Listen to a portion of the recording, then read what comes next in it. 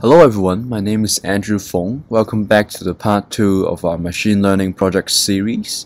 So continuing on the wine quality prediction, this video will be covering the linear regression between each features so that we can have select particular features that have correlation between one another, and hopefully we can find out whether the wine quality is good or not based on those features values. So without further ado, let's get started. So we will need four things to for this video, which is the train test split, linear regression model, R-squared score, and also pyplot. So make sure you have imported this. So for the next step, we'll be splitting the data into train set and also test set. So what we are doing is actually importing from the sklearn library a function called train test split, and we will split the data inside train CSV with 80% for training and 20% for validation. So the 20% is for testing whether our model or our linear regression model is good enough. So let's do that now. So we first specify four variables, which is x train, x valid, y train, and also y valid. And let's call the function train test split. And the first argument that we will pass in is the attribute. So it's data frame train. So remember last video we extracted the attributes using ilog and excluding the label column. So we can just copy and paste. And the next argument will be our target, which is the label column. So it's basically the same. However, we can change this to set the n to 10, and then it will only select the last column. And we will need 80% for training, so our train size is 0.8, and then we can also set a random state to be a random number, which basically saying that we can reproduce this result if we set the state to 69. That's basically it. So let's see if this works. Let's call this to be x train. Let's call x train. So we have 1,200 rows approximately. So let's see x valid.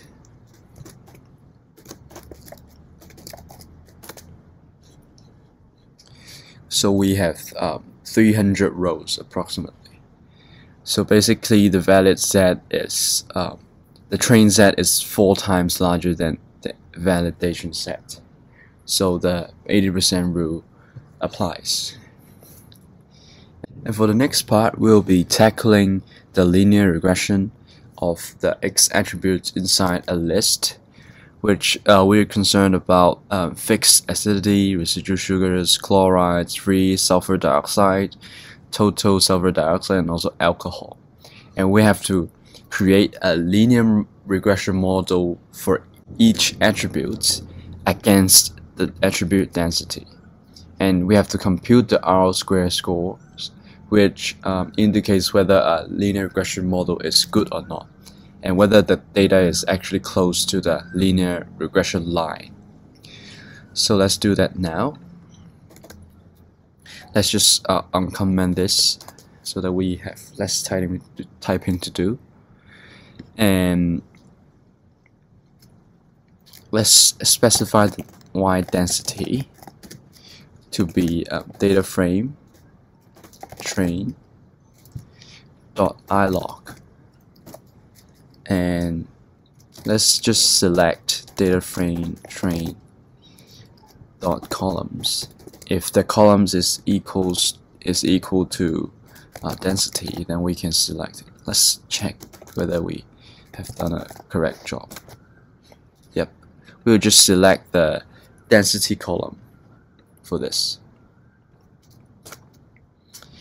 And then for each column, we will need a for loop to loop through the columns concerned. So we compute for each column inside the columns concerned, we will create a linear regression model, find the R-squared score, and plot the whole thing out. So we can do that using a for loop for I in range of the length of columns concerned.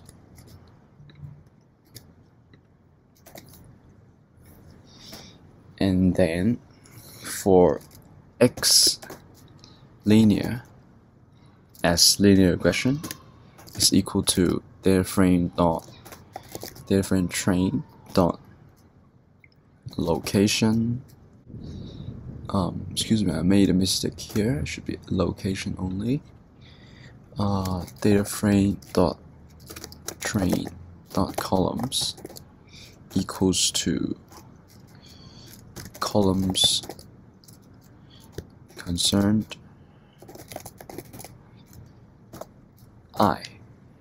So the x variable will be extract the first column, extract the column, so we can print out the xlin one by one. So the first one is fixed acidity, residual sugar, etc. And then we have to copy the line that we done before, which is to split the data using this line. And the test size this time is 20%. And for the first column, we'll be needing the xlin, which is our prediction model, and the outcome will be density. We'll be comparing it to density, so it's y density. And then we have to create a linear model, linear regression model now, which let's just set it to model 1 for simplicity's sake. A linear regression model being created by linear regression, and then fit the model to our data set, which is xtrain. We will just want to use the XY training data to train the model, and then we have to make it the prediction. Model 1 dot predict based on the validation set of x. And then after we have the prediction, we can find out the R-squared score. R2 score, R2 equals R2 score, and y valid. We can compare the difference between y valid and y predict to see if there's any difference. So let's print the R2 score out for each column and see how it goes. And we can also specify the columns concerned. So let's make it ours f string. Columns concerned I, and then the R-squared score, which is R2, and let's see how it goes. So we can see that fixed acidity has almost zero correlation between him and density, and also other attributes doesn't seem to have a strong relationship as well. However, residual sugar and also alcohol has quite a positive correlation, so that we can find out the linear regression model for alcohol and also residual sugars are fairly close and accurate. And so now here comes the actual plotting. We can now plot the linear regression line so that we can actually see whether it's close or not based on our human eyes. So we can do that by plot.title, which is a f string, density versus the column concerned, just like this.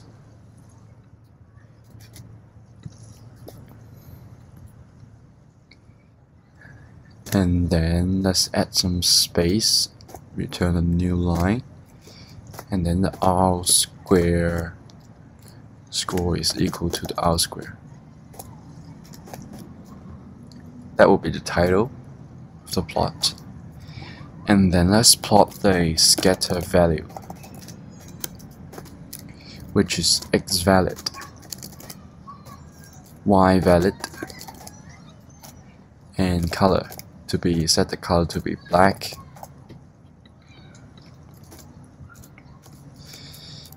And then the linear regression line will be just plot